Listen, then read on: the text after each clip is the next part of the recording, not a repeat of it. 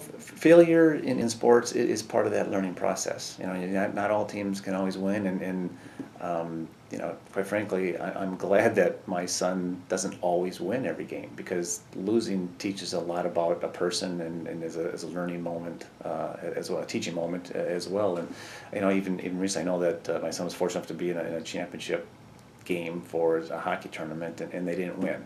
And it was heartbroken. You know, it came down to everything you would expect, and it was very exciting, but they lost, and he's crushed with that. What a teaching moment! Because basically, what I did, you know, on the way home, and you know, and after we got home, you know, arm around him, you know, did you try your hardest?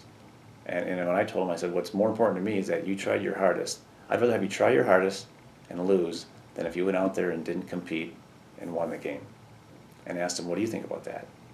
And he agreed with me. That made me feel good that he agreed with me, and I think I believe that he felt that way. To me, that was a teaching moment. And how do you teach that if there's always a positive result and things? So I think that's a great example of a teaching moment.